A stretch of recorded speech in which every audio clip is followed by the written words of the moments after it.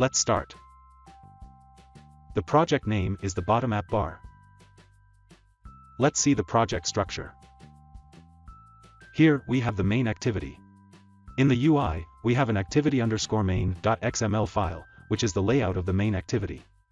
And in the menu folder, we have a bottom app bar menu.xml file, which will be used to populate the bottom app bar's menu items. Let's see the UI. In the activity_main.xml file, we have a bottom app bar, with a navigation icon, a floating action button and some menu items. Let's see the code. The coordinator layout is the root layout. This is the nested scroll view. Below the nested scroll view, we have this bottom app bar. The navigation icon is set over here. The menu items are set over here. The hide on scroll attribute is set to true.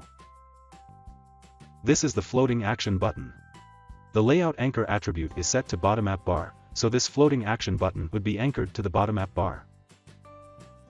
In the bottom app bar menu.xml file, we have written these men items. Let's see the Java code now. These are the imports. This is the main activity. These are the data members of the class.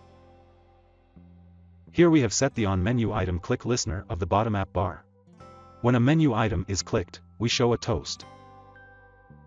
And here we have set the navigation on click listener of the bottom app bar. And this is the on click listener of the floating action button. Let's run the app.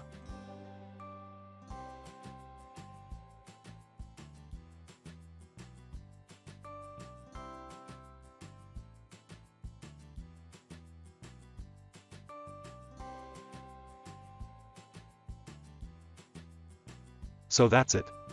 That's how you can implement the bottom app bar in Java Android. Thanks for watching.